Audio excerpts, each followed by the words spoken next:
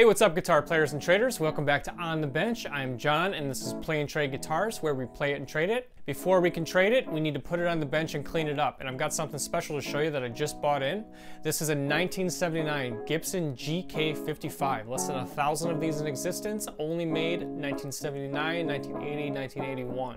So kind of a quirky Norland era model that was made at the Kalamazoo plant in Michigan. GK stands for Gibson Kalamazoo. So at the top, hit like and subscribe. With On the Bench, you always have the opportunity to weigh in with your knowledge. So if you know something about this guitar and want to share with us, please do so in the comments. That's our favorite part of this series. We're gonna take this guitar and go from dusty dirty to this. Clean. Sparkling clean.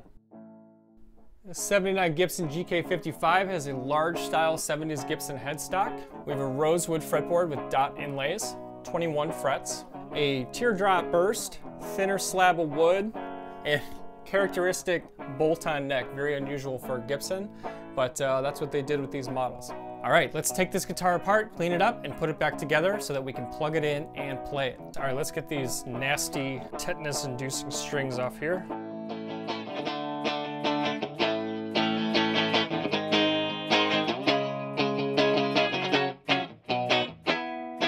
Here's a look at that bridge. Made in Germany on there. All right, here's my favorite part about this guitar. So the gentleman I bought it from owned a series of car dealerships, and in 1985, someone looking for a used car came in and said, listen, I don't have the cash, but I'll put this as a down payment. And the guy accepted.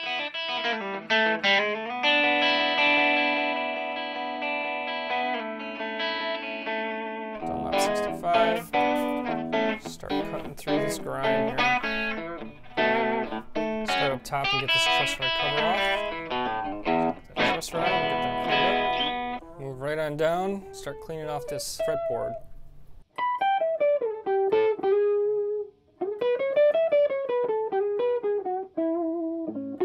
Baptize all the way up, and then over. Let that Diodario hydrate settle in.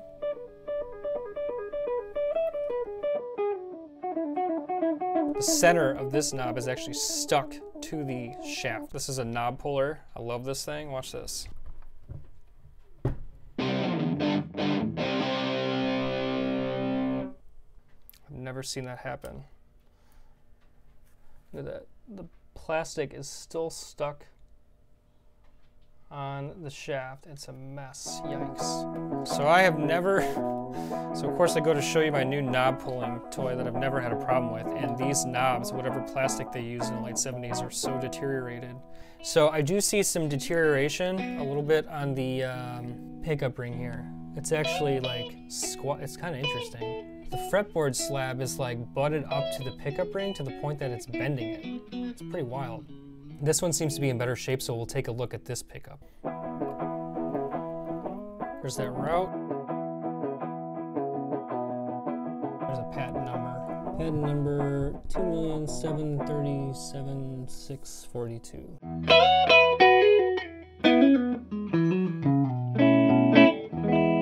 So I think actually what I want to do now is pull the neck off and take a look at that, because it's really odd to see a Gibson with a bolt-on neck. Hold that plate with your thumb so it doesn't go crashing down on you.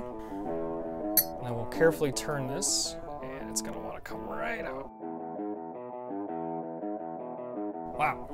They've got this like shim piece here. Pretty thick neck. Look at that thing.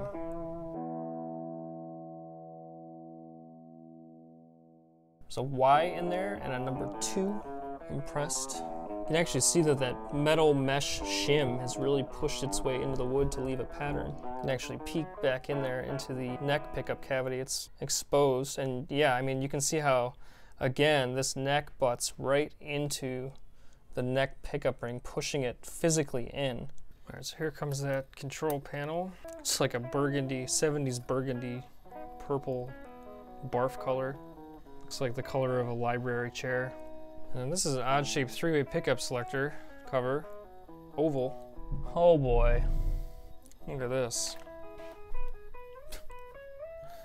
This looks good. We got hot codes 13779, so it's a 79. 20% 100 volt cap. Whoa, it's a double-decker pot? What the heck is going on here? Look at this thing.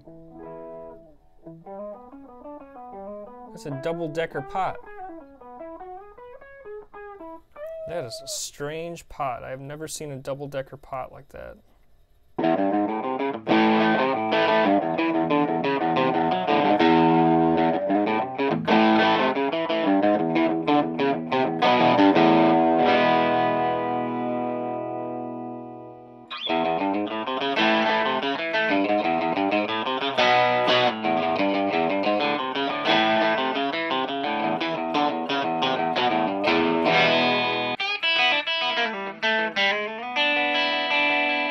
Going 10 gauge Diodario XL110s.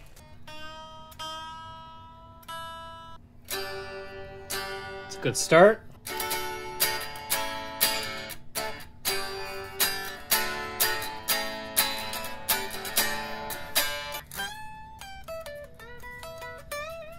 I can live with that, sweet. All right, let's wrap up with some measurements and pray that that three-way selector is gonna work okay. Because that could be some old electrical tape. I don't wanna go pulling that crud off of there. Here's our moment of truth, I suppose.